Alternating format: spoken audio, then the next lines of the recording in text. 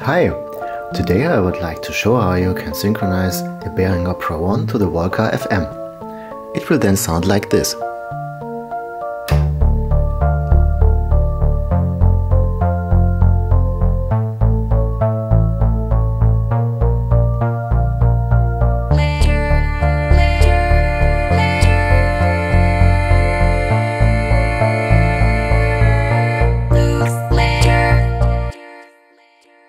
First you need a sequence in one of the two sequences available on the Pro-1.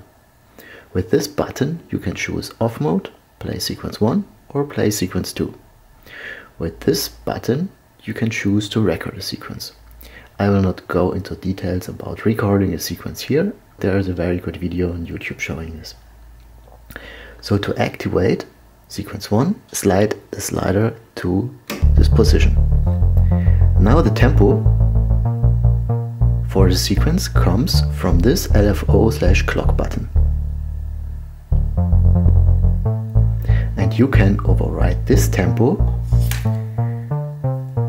by injecting the sync pulses from the Volca into the gate clock input. Now the LFO clock button is useless and you can control the tempo with the Volca FM. As we have learned before, it doesn't matter if the Volca is playing or not.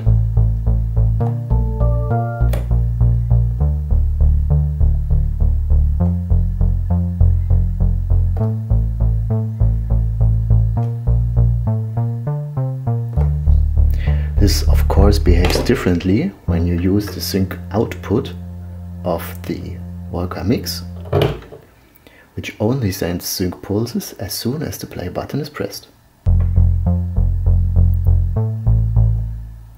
But as you can hear, he doesn't reset the sequencer to the first step, so he just continues where he has left off.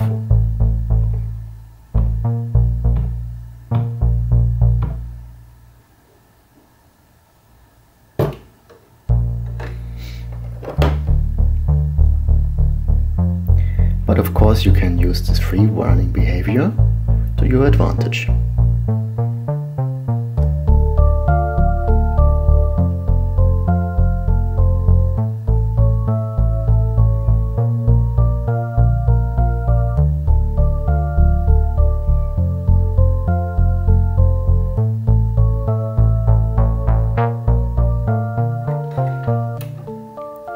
The sequence length of one sequence is up to 64 steps, which is quite a lot.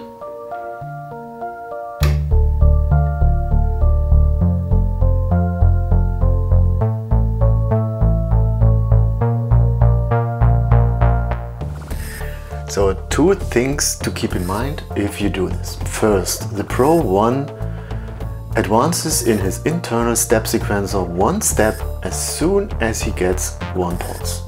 That's pretty easy.